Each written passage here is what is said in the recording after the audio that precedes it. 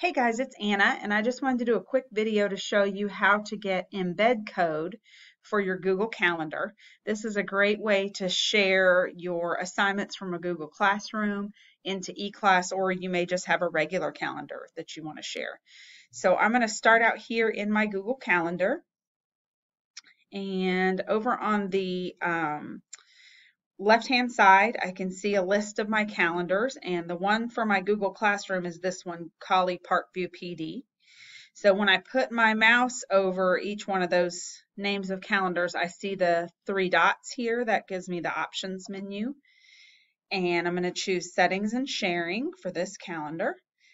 And then you can just scroll down through it. You also can use over here on the left, these are little shortcuts to the different sections of the settings.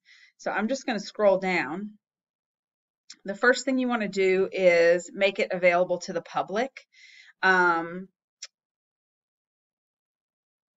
allows anyone who's looking at that embedded calendar to be able to see it. And then as I scroll down, I'm going to come to Integrate Calendar, and you're looking for the embed code, which is right here.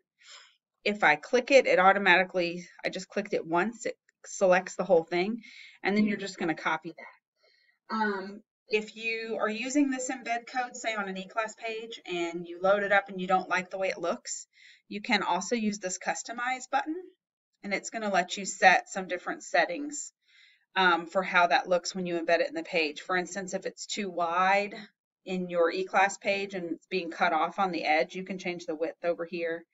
You can change, background colors, different things. And then up here will be the embed code with the adjusted settings that you've done.